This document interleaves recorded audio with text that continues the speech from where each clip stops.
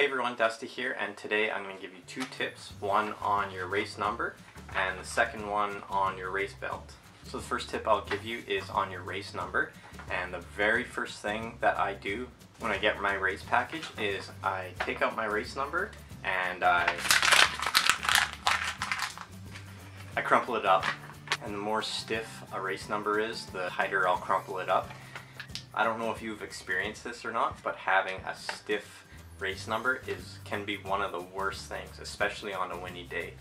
So if you have to wear your race belt and your race number on the bike, some races you don't have to, but if you do and your number is stiff, it could just flap in the wind constantly, and it is super annoying.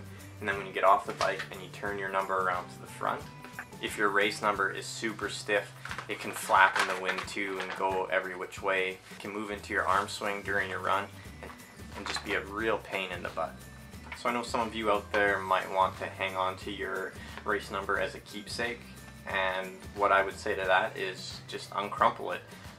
So just smooth it out as best you can after. I mean, you're going to go through a race and your race number is just going to have some race wear, and that's fine.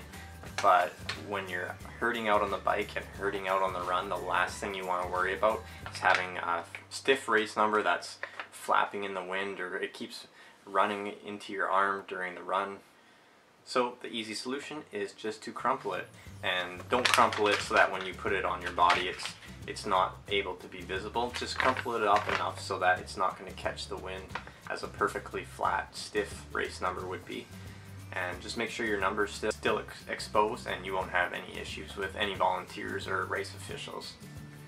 So tip number 2 has to do with not only your race number, but also the race belt. So in triathlon events we wear race belts because we can't pin race numbers to our tri-suits in triathlon events.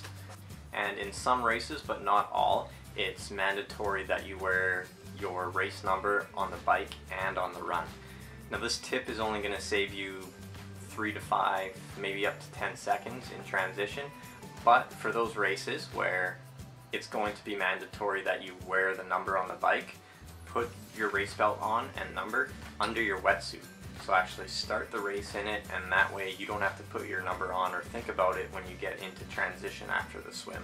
You don't have to worry about your race belt coming off. It'll stay on because it's protected by your wetsuit. When you take your wetsuit off, it'll more than likely stay on as well.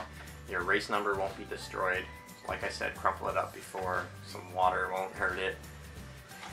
And that way you can save a couple of seconds. Who knows, if you're in a sprint finish with someone and beat them by 2 or 3 seconds, you can credit that to the race belt tip.